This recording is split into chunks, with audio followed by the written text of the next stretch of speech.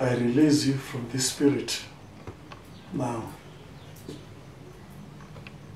Your spirit,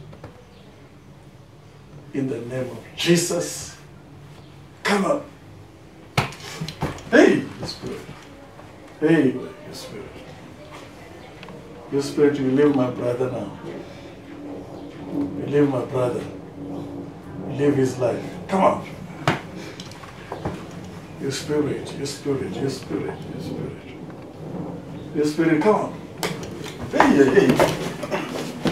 Your spirit, come on. Come on. Come on, your spirit, come on. Your spirit of drugs. Come on. Leave him. Come on. Your spirit of drugs. Come on, leave him. Leave him.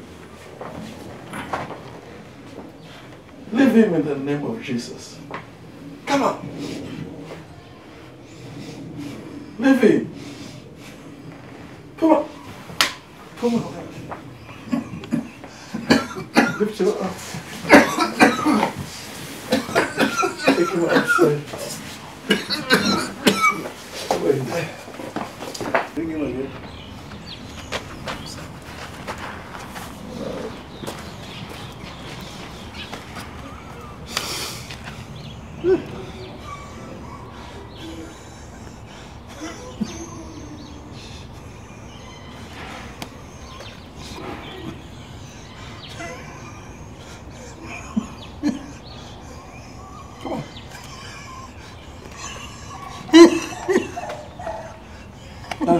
Sorry. Put him here. I don't have power to anything this and also this thing he was using. They're affecting his brain.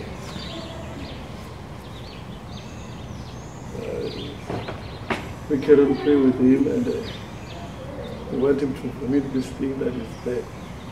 Hi, my name is 𝐀𝐌𝐀𝐍. I'm coming from Durban, KwaZulu-Natal, in a small location called Molweni in Hillcrest. The reason I have to come to charity because I want to change my life.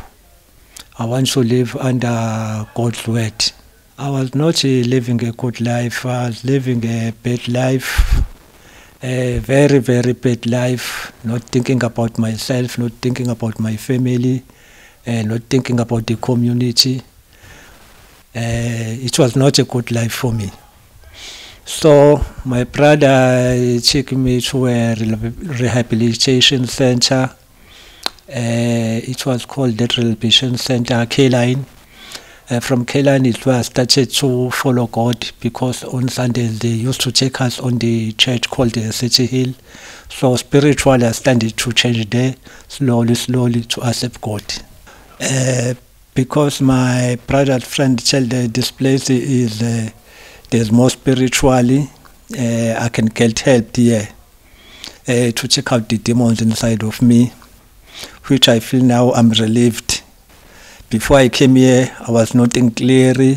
My mind, even my thoughts were not good, but now my mind is clear.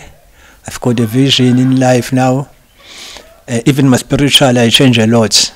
I feel God inside of me now.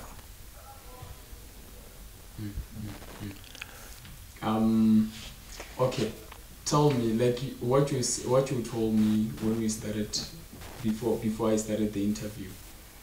What is it that you were doing before? I was selling bad stuff to people, selling drugs to people which was not good, and in the end I became the victim of it.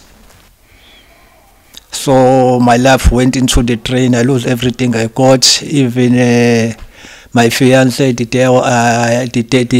girl I paid lobola to, leave me. My children, took my children away from me and they left me. So my life was doomed, lose everything I've got. Yeah, I only left with the house only. I lose the cars, I lose everything I make with the bad money, which make me believe at the end it was a case man, because all the things I bought with that money, I lost it all. When I met a man of God, I was so brave. I even explained to him my problems.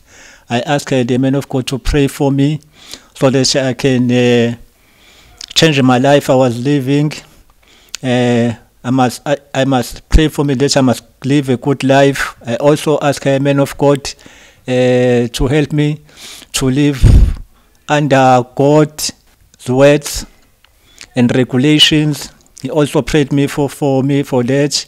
I also asked him to pray for me to get a job because I'm a qualified security officer with a grade A certificate and a driver's license, and the course of cash in transit and armed response, which was the job I had done it before.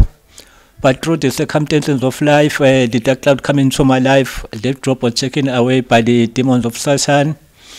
I also asked the man of God to help me to have a good relationship with my children, which are not near me now since I was living a bad life. And the man of God prayed for me for all those things. And then he promised me that my life will come back together and everything will be all right after the session I had with him. I even may feel inside the spirit of God inside me that everything will be okay. Yes. He told me that in me he sees some evil spirit. He sees me living 2 lives. Good life at the same time, the bad life. But the stronger life is the bad life, which can cause me sometimes because I can sometimes become short-tempered. Maybe sometimes I end up do something bad to people, which I don't like. But he was telling me the truth because sometimes I had those feelings, sometimes in my mind. Yeah, he told me that my life will be changed after I met him, after he prayed for me. So I thank the man of God because I feel relieved after I met him. After he touched him in my hands, on my body, in my head, and in my stomach, I feel so relieved. Like there's something is out of my body, which was there before he touched me, and then before he prayed for me. I thank you very much, man of God. Yes. Yeah, I encourage some people to follow God because God is only the way. That's what I see it from now because my eyes is like it's washed with the bleach. I can see the world differently now with a sober-minded and a good mindset and a good spirit and feel good spiritually, which I think I never experienced it before. So I advise people to follow the ways of God and the Christian and the spiritual. Yeah, they must follow God. He is the only way we can survive.